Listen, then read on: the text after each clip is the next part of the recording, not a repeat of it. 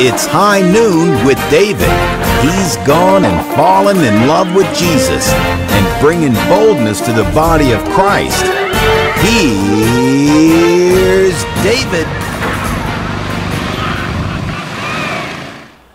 Hi, welcome to High Noon with David. I'm here to bring you a gift of boldness. Talking to two of you, those of you that are believers and those of you that are about to become believers. I'm sharing my life story. Last time I shared, it's 3 o'clock in the morning, and I got my prayer language started in unknown tongues, and it was Bobo Mashosho. And I said, oh, that don't sound like anything. And my mind's just going crazy. Well, let me tell you something about your mind.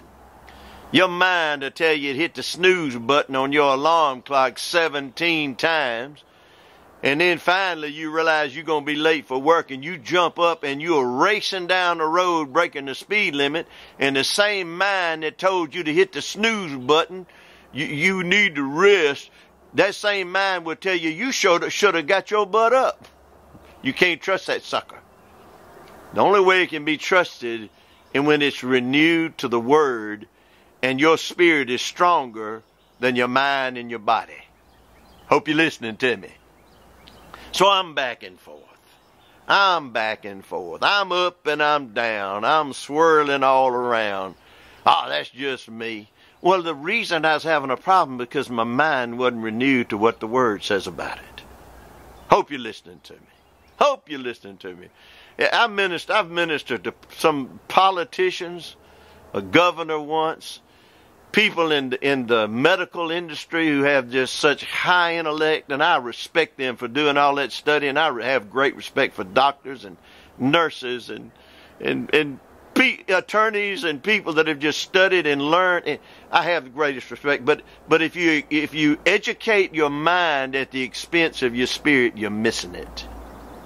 Oh, there's a lot of educated people in hell that would love to be in my shoes. Oh, I know that I know where I'm going when I die. To be absent from the body is to be present with the Lord for a believer. Now listen to me.